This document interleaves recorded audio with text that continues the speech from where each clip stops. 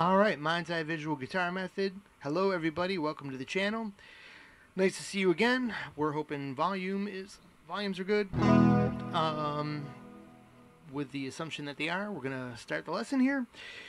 Today's lesson, super impactful lesson. Imagine, if you will, being able to go from major to minor without changing the basic chord shape. Now, how can that be possible when to make a major or minor chord, major, minor, you have to switch from a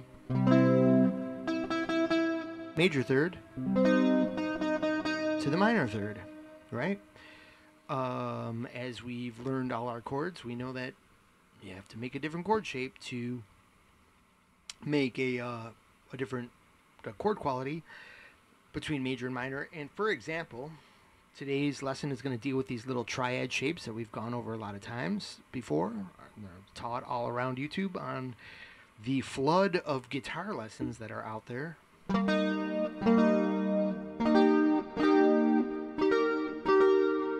So if I wanted, I'd have to lower the third on all those. And I can know where those are because with each of these shapes, I've memorized the intervals that are in them. This is important to do, but not important for today's lesson, but something you will want to have in the back of your mind. But anyways,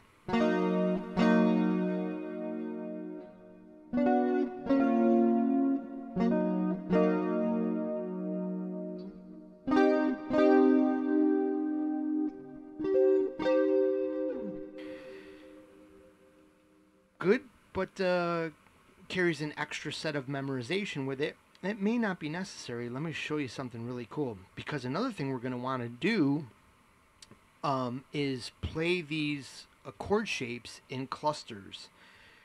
So the cool thing is these three shapes take you up the fretboard and are all you need to know to cover your major and minor chords. You can see in a major scale, we've got out of our interval list here, we've got we've colorized the major versus minor intervals. The do, re, mi, fa, sol, la, ti, do. That's pulled out of these are all 12 intervals, all the notes that there are. And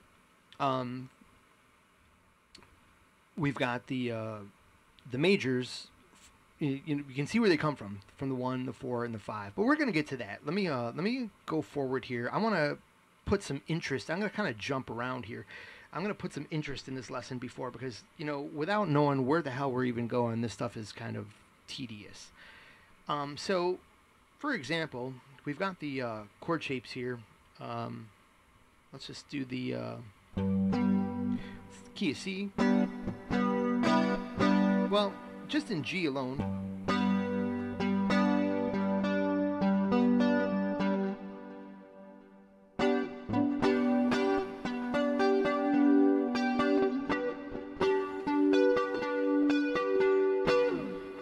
Nice, they ring well together. It's just one chord. What if I wanted to play like the 1, 4, 5 together? Does it even sound good? Yeah, it sounds good because that's one of the most common chord changes. You know it from this.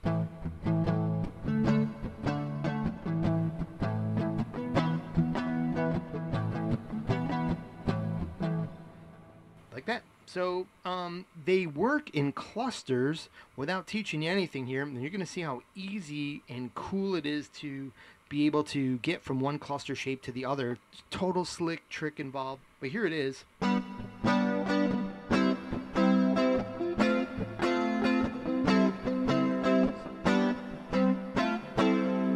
that's 5, 1, 4, 1, 5, 1, 4, 1. You know, if you want to do it on the big old open chords.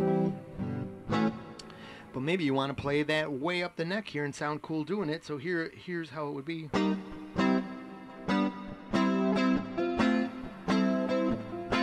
Moving up.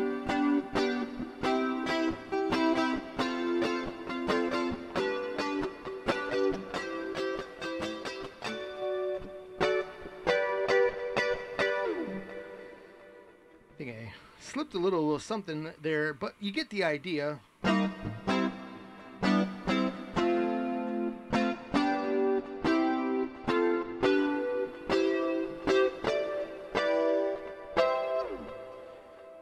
Oh man, you got this whole little thing. I went right up the fretboard little by little, carrying that sound in different tasty little ways right up the fretboard. Musical and cool. So and you know, maybe on its own there a little bit. What I'm trying to say is you could make your just use your, it could spark your creativity to get you creating things that you wouldn't normally create by constantly trying to get something out of these open chords.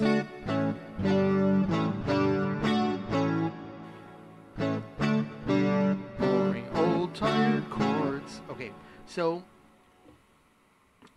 if we want to do that, we want to know how. But imagine if you could take those and intertwine some minor sounds all from the same key without changing those shapes. Could that even be possible?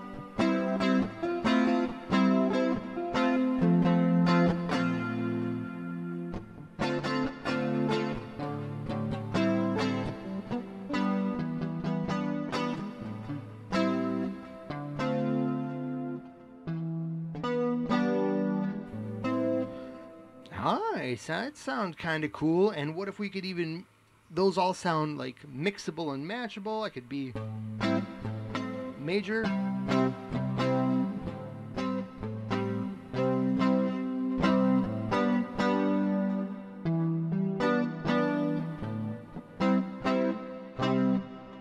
I was doing 2s and 6s and 4s were in there. How did I do it all? Make it totally easy. Check this out. You're not going to believe it. So, to do that, well, I guess we'll get into the method of our madness. First of all, some people, just a quick thing for beginners to try to catch everybody up. You're wondering, okay, so how does the 1 chord and the 4 chord and the 5 chord become major while the 2 chord and the 3 chord and the 6 chord are minor? How does that even work? Well, it's this simple right here. The distance between a 1 in the flat third is 2 frets. The stars are the frets we skip. Skip 2 frets. Or skip the 3 frets for a major.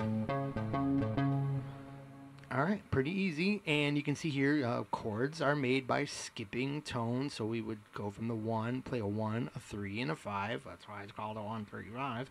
And if you considered this 2, it would be a 1 because that's your root note. So a 1, then a 3, then a 5. You can see how they alternate between these blue and yellow tones, but that's just another little whimsical thing.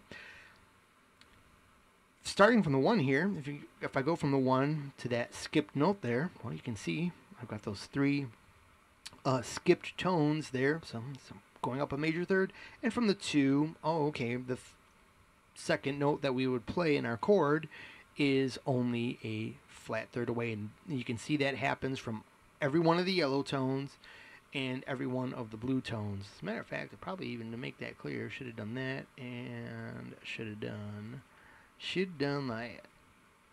Alright, cool. So, we got that idea. Let's move on. And if you don't, rewind the video till you do. Alright, moving on. Now, our shapes here, our basic triad shapes, these we only have to know 3, and this is where they're coming from. These 3 can take 1 chord shape up the fretboard. And we can know that because the root is the tonal gravity. It's coming. All of these shapes are coming from the same root. And one thing to take away, somewhat, it's just a little thing that to keep in the back of your mind. Not super important, but the root is shared between these 2 shapes, and then this root, the 6-string root, is just for this 1 shape, and that happens a little later in the lesson too. But we've got, our roots are 5th and 6th string. That's all we need to worry about. So in other words, here we've got this root here. Now this is the same as this is, called You can call this shape the C shape because if we move it down towards C, sorry for my guitar's not in the screen here. This is our open C shape. If we move that up, we do have to put our fretting hand to fret the 5 note there, and that kind of sometimes for beginners won't realize that they're playing that shape or why it's called the C shape. Okay, so it's a C shape because it's that shape from the open C chord, but you can move it up, and now it's a C shape, but this is a D sharp chord, D sharp major, or E flat. That's why we don't, in lessons, you try to avoid them sharps and flats because call out 2 notes. Alright, so that root note that we're playing, that E flat we'll call it, is also the power chord. Power chord on one side, C shape on the other. Alright, so moving on. Now we're going to go up, and if we ever, these shapes are a little bit distant on the fretboard. They can kind of be hard to just, if you just think, oh, that's wrong. Oh, that's wrong. How do you find that one? If you were strumming, you're like, I'm going to that next shape, but I want to nail it. Just think of your octave pattern. I should have put that down. That is probably it's important for today's lesson. Our octave between the D string and the B string is that pattern right there. So that's all you have to do. That's the top note of one of these shapes, and that's the bottom note of the very next shape. So if I'm visualizing here to put this going backwards, same thing, and I can nail them every time. Except there, I didn't nail it.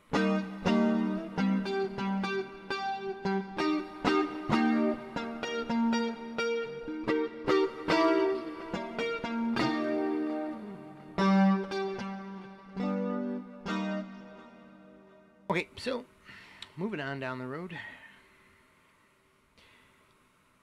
Now, what we're going to want to do, that's just one chord up the scale. Sounds cool that you can hit one chord up the scale now, but a little bit boring. What if we take a progression that's really common and it will allow us to eventually mix and match into all kinds of progressions? What if we tried to play like a bunch of these using all you will need, since this covers major, all you'll need is this one shape for every chord, the 1 chord, the 4 chord, and the 5 chord. So there must be little clusters of these chords in one area of the fretboard. Actually, probably a cluster for each of these positions. And there are. But the cool thing is they're totally easy to memorize. Let me show you. So here we'll just start with one cluster at a time. Our cluster is a 1 chord, a 4 chord, and a 5 chord, and eventually our next cluster is going to be a 6, a 2, and a 3. Whatever.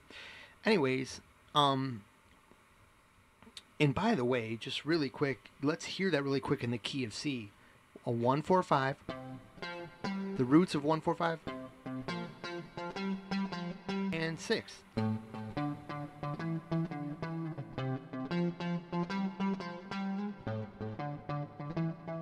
Here they make a nice counterpoint to each other because they're both coming out of the same key, but in one you're choosing all the major roots, one you're choosing all the minor roots, and it kind of creates a little something there, a little sonic geometry there is what I would call that. All right, so oh my God. Okay, I can't say that, but we got a new name for the channel if we want to change it. Oh, I'm gonna... it's too many words. But anyways, okay, so, sorry. Sonic geometry.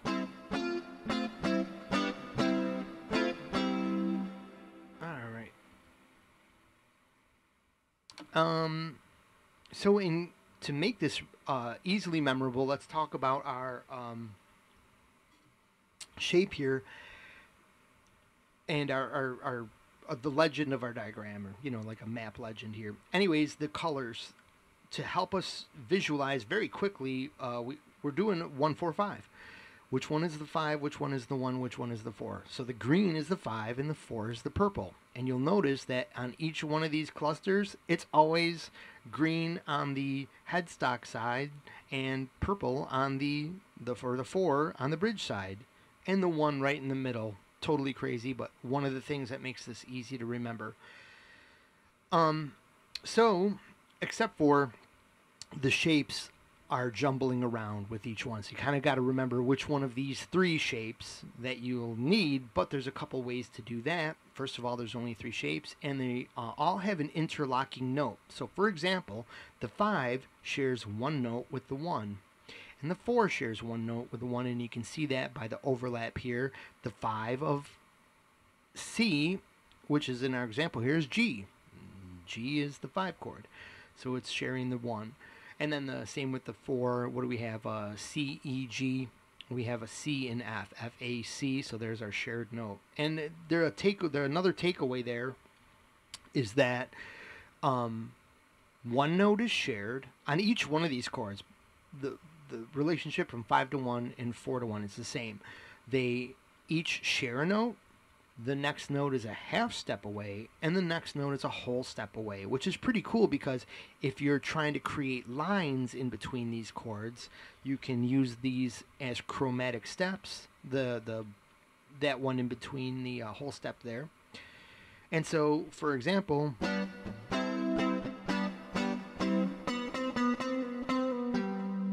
sounds good. Sounds like a good, because that's covering both.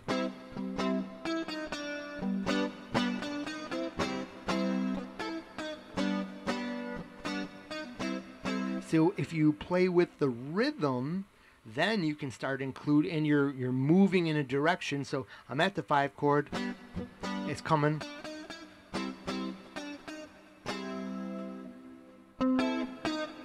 If my guitar volume keeps changing, it's because my volume on this Strat here is just my fat fingers keep hitting this volume, and it's too it's kind of loose, so it loves to just keep getting lower without me realizing it. But I'm gonna try to keep my hand away from that.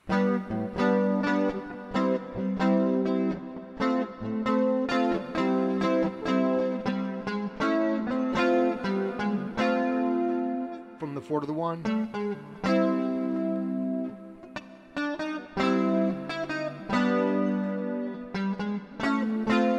So, you know, that kind of thing.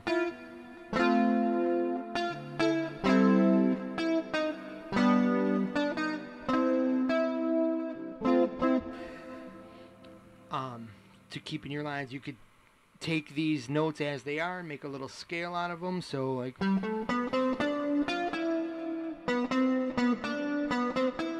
you can see that's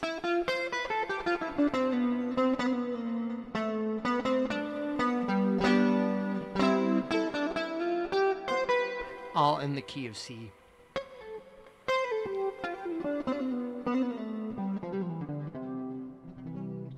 Alright, so now we want to find our next cluster, and it's so easy and cool, you're not even going to believe it. But then when you realize this, you're going to be like, oh my god, wait a minute, that's like actually totally obvious. So keep in mind, on this side of the 1 is the 4. Oh, and by the way, I did want to, I think you already got this obviously, but the 1 chord is these big circles here, obviously. So the reason that that worked, or I did that, is because if you try to choose a color for the 1, then it screws up the diagram here, and you don't get the picture of the 3 shapes that you need. So this was a great way to make the 1 pop out on top of the other colors, and still see the combination notes here. So it really worked out great. Versus just putting like random numbers in there, which didn't pop out to my eye as much. So that's that. When we get to minor, I had to revert back to numbers, so you'll see that then. But anyways, we want to get from to the next cluster here. Well, consider this. In the major scale, the 4 and and the 5 are both major. I have a whole step apart. So if I want to travel from the 4, I take the same chord shape, go up a whole step, 4, 5, 1. All right. So this stands to reason then, anytime we're at a 4, we go up the same shape. Don't have to change nothing. Just move up a whole step. So to get to the next shape, I don't have to do that octave, play anything. I can go.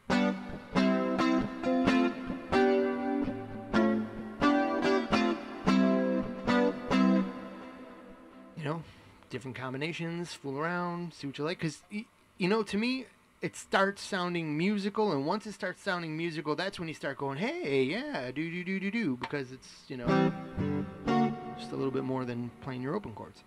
All right, so, and then sometimes you can find things in between that sound cool, up to you. And then you got to figure out, you know, what you did and try to conceptualize it and stuff. But anyway, so 1, 4, 5 to our next cluster. And that sounds cool on its own, but there's a whole nother cluster here. So now when we moved a whole step, we went from the 4 to the 5, so that shape is now green. We can see to find the next shape, you will have to kind of memorize these, you know, it's a jumble of these 3 shapes, so it can get a little bit like, which one am I going to? But however, we do know that there's our shared note. So it's going to be our C. So, and then from that one is real easy, and this one can become memorable because I like this little going from the angled shape of 1, 3, 5 there to the purple straight up and down. I like to call that the wall shape. Played it with a weird finger there. And so once again, if we want to move up from there. Here down here, I was trying to, you know, show you a whole step. Is what we just did. We're gonna take that shape. Did we end on that wall? Well, you move that one up. If that's our 4, we're gonna move that one up a whole step, and we're in our next shape. And this one is memorable because you got this. Lots of songs use that. And I think there's Crazy Train. Something I don't know. That's awesome song. Used to know it a long time ago. So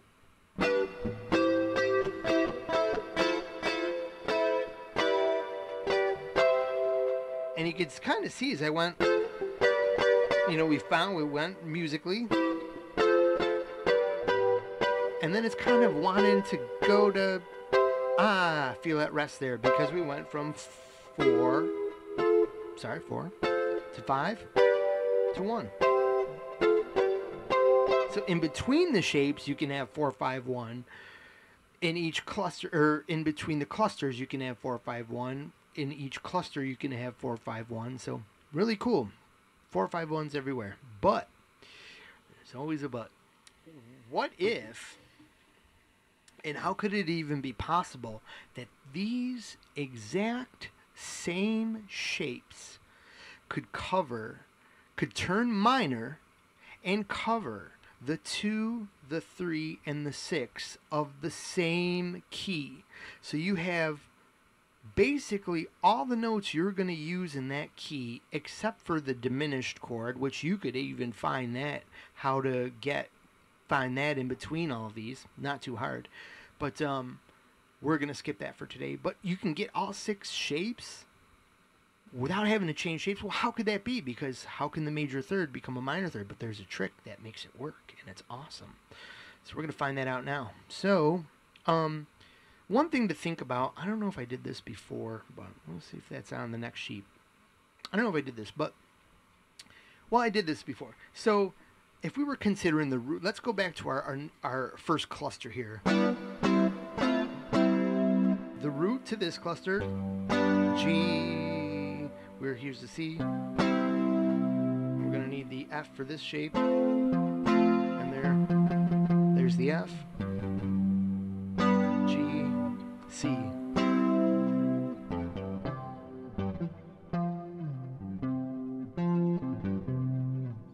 Alright, so pretty cool there. And it's all about our root notes. So in theory, all we have to do is change the root note to make these minor.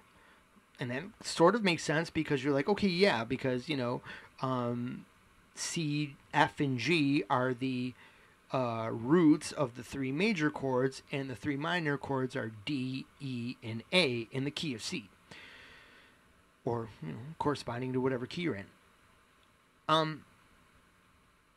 So it should be as easy as changing the root, yeah. But you're still saying to yourself, but how does that major third ring out? Like, how can that be? And this is actually what happens. It's about the seventh, but we're going to get there. First of all, this is also, I guess, well, before I went a little bit too far. So we'll get to the fact that it's the seven is the trick there. But first of all, if we want to lower the roots, like how do we know which way to lower the root? Where do we go? What blah blah blah blah blah. Well, there are pairs, major minor pairs. All of these chords work as pairs in the major scale system, and you can see that really easily with an easy pentatonic major and minor teaching. So we probably already know out there that our example here is going to be pentatonic, starting from the 5th fret of this shape here, this pentatonic shape, starting from the 5th fret, low E. Now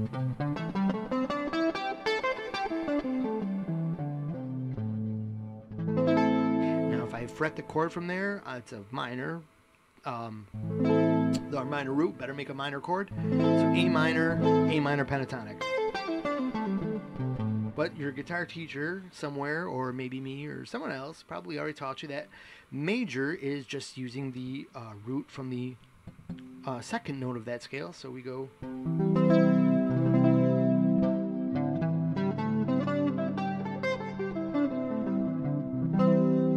And it's a major pentatonic. We would technically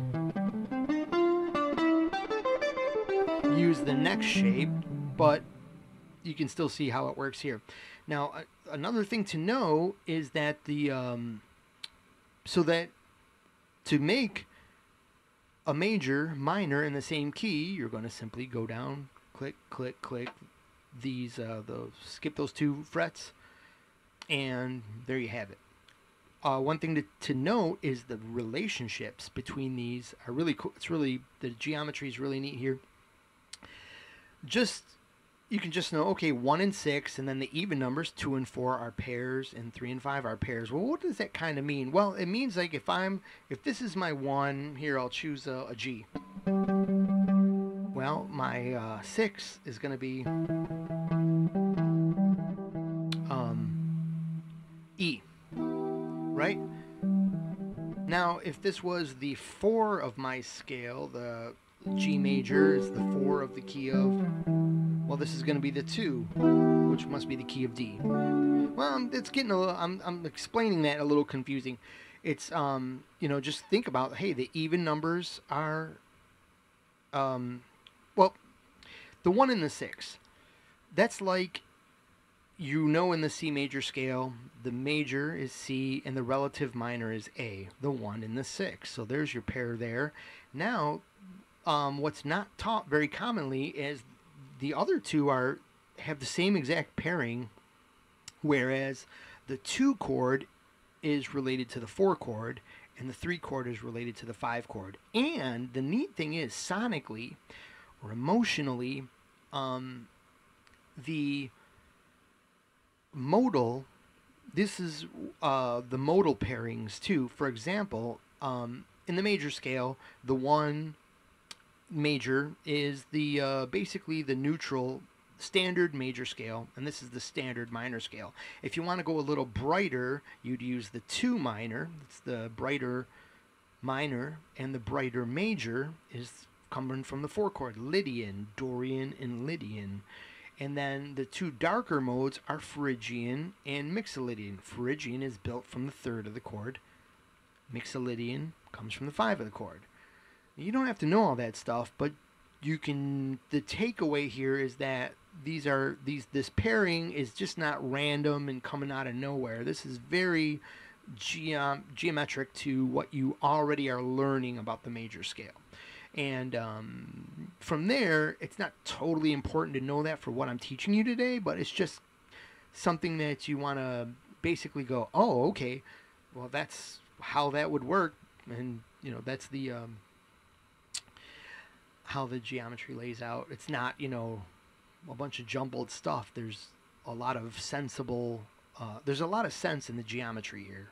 Okay, so moving on, here is where we would take, this is the gray arrow is the old root. So for example, for this chord shape, which we'll put down here on the G, well, actually, never mind, I said that.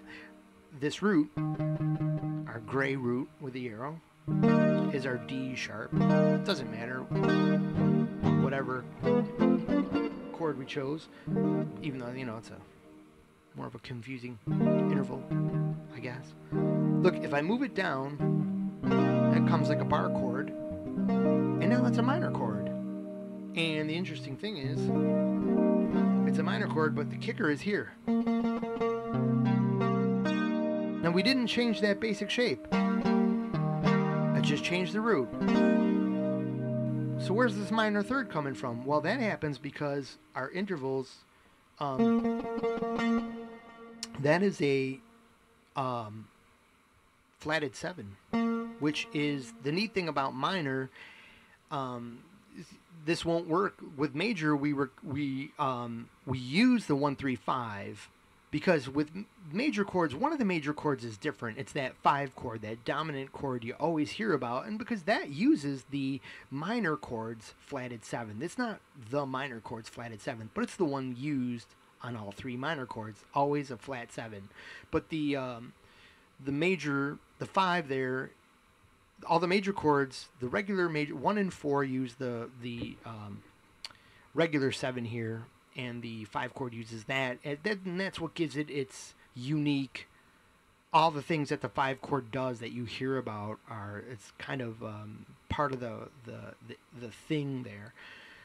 So just a whimsical thing to know. You don't have to know that to go on if that just got kind of confusing for you. I don't think it would have, but anyways, with minor, all minor chords use a flat 7, so this becomes a thing that helps this work out. So our root for this shape is now here.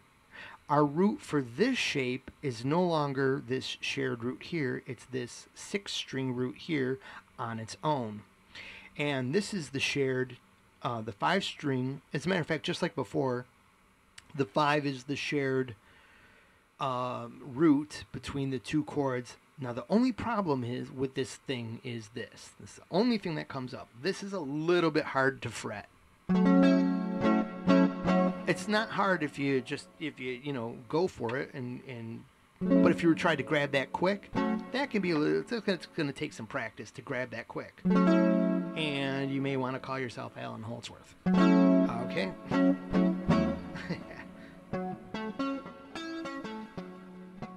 can see where some of the ways he might have been thinking about things, but not likely. That guy was pretty different.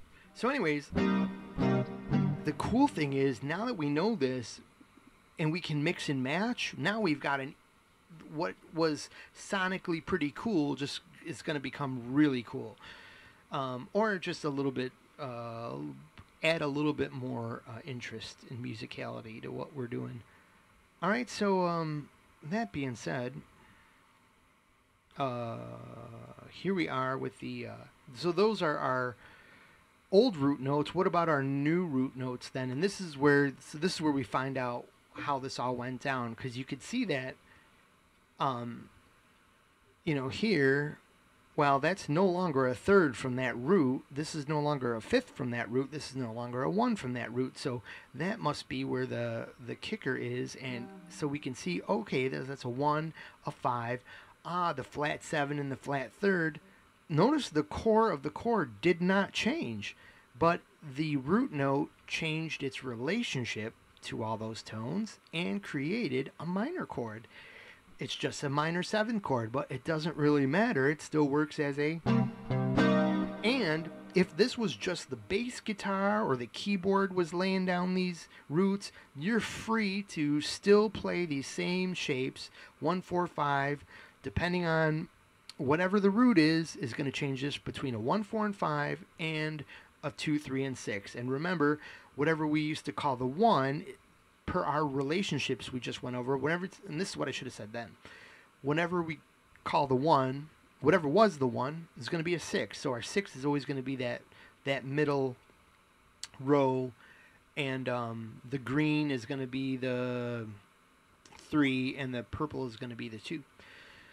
So let's visualize this game here. Now I couldn't use the circles anymore because they don't have the B for flat in them, so we just had to use numbers here. So it's not as clear, but still, I think, pretty understandable. Now that still sounds the same because as a general, we perceive those as 1, 3, 5. Our brain, I think my explanation to that is our brain tends to just grab the simplest idea, 1, 3, and 5. It's not going to actually say, I think I just heard a flat 7 and all those others. So anyways, but now I'm going to change the root. So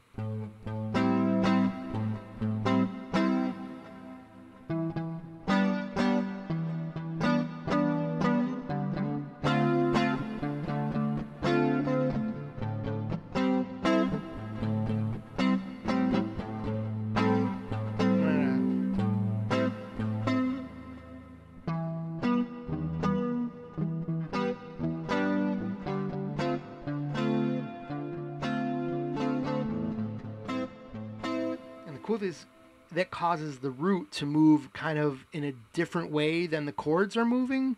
So even though we were going like, I think it was 1, 4, I was going 1, 5, 4, the root was going.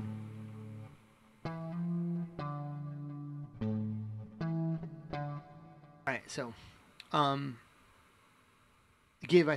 would kind of want to say that's somewhat like a counterpoint thing, but some that contra movement or something, whatever they call that. Anyways, sorry. So we can now mix and match them. We could even go from happy, minor, 5, 4, minor, 6, because that's our 1. So what is that? It's going to be our 6. We're in the key of C, and guess what? There is the A minor, the A root. Cool. So that happens with all the other shapes too. So we were playing a 3 now because this was the 5. We went from a 4 to a 5. Our little whole step thing we talked about earlier. So that must be the 5. Going to a, now we're playing a 3.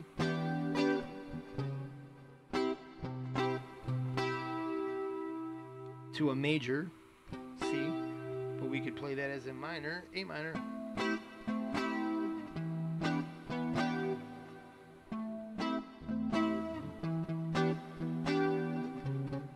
So, tons of cool new possibilities there. I think this is totally got me doing all kinds of things, and also there are guitarists that definitely use these in a lot of their playing. The one I could think of the most would probably be Bob Weir and all the music of the Grateful Dead. I bet you could find a lot of this in there. I don't, as much as I love their music and their songs, I don't know a lot of them on guitar, but probably could and should, but spent my years with other bands. Anyways, so like for example, I got the, for some reason I've got the,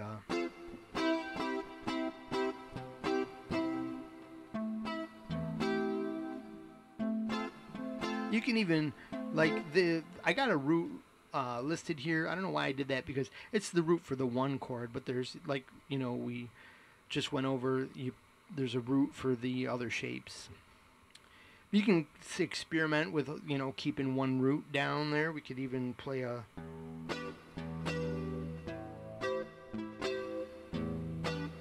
Since we're up on E, we can now suddenly play a low E for the root. And then we could play a...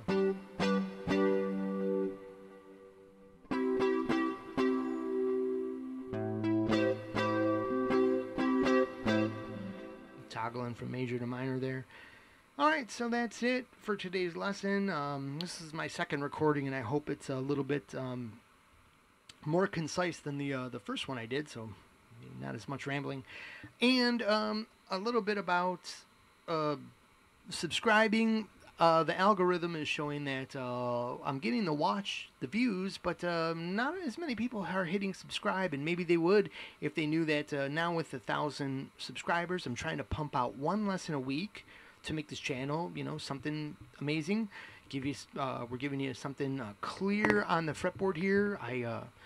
I saw this recently on another lesson, a similar kind of clusters of 1-4-5s of these triads, and you know, barely any visualization to really know like what they were talking about. There's a big, you know, they're full screen with their guitar, but kind of harder to follow to me what they were doing without it set in stone on a screen like this. So anyways, all I'm saying is some value to this channel that you may want to hit subscribe to check out, and notifications so you always know when we are adding up that weekly lesson, or uploading that weekly lesson. And below that there's two other links. One is going to be to buy me a coffee, because there are expenses for me to do this channel. So if I could even just cover those, it's just very little every month. I think my expenses to do this run about $30 in subscription fees. So it would be awesome if somebody would out there would, you know, throw $1. 30 people threw me $1. That would be I think worthwhile on your end. Very cheap guitar lessons, and could help cover the costs. So that's the buy me a coffee link. And also there's merchandise that I now sell. Some of it geared right toward this channel, and there's a new thumbnail I made that's going to be on this video. So that is a t-shirt design, I believe, and if it's not, I'll make it. But you know, it's got, you know, a mind, an eye, and a guitar, so just kind of sort of a theme of the channel. But there's also, I just do a lot of random designs, so you can I don't know if when you go to that link, if it'll show you both of my folders, and one of the folders will have like all the random designs that I make. So check that out, because t-shirts, mugs, stickers, wall tapestries, all cool stuff to have, and all supports the channel. So with that, we'll leave you with this. Here's the final.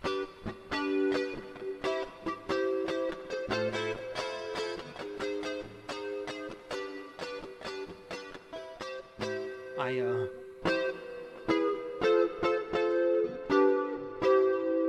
played a weird chord in the middle of there, but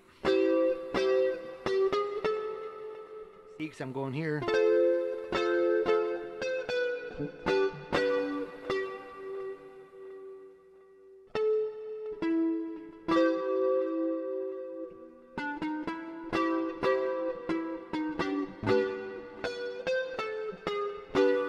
You can walk up to these chords.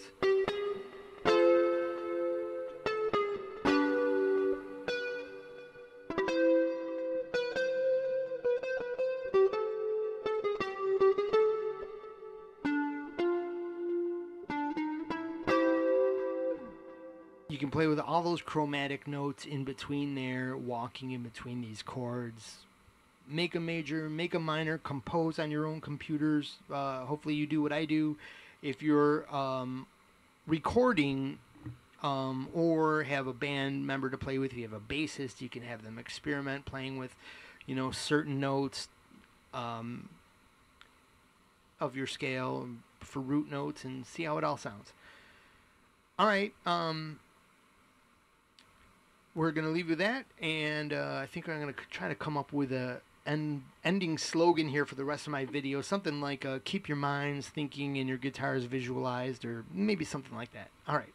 Have a great day, everybody. We'll see you later.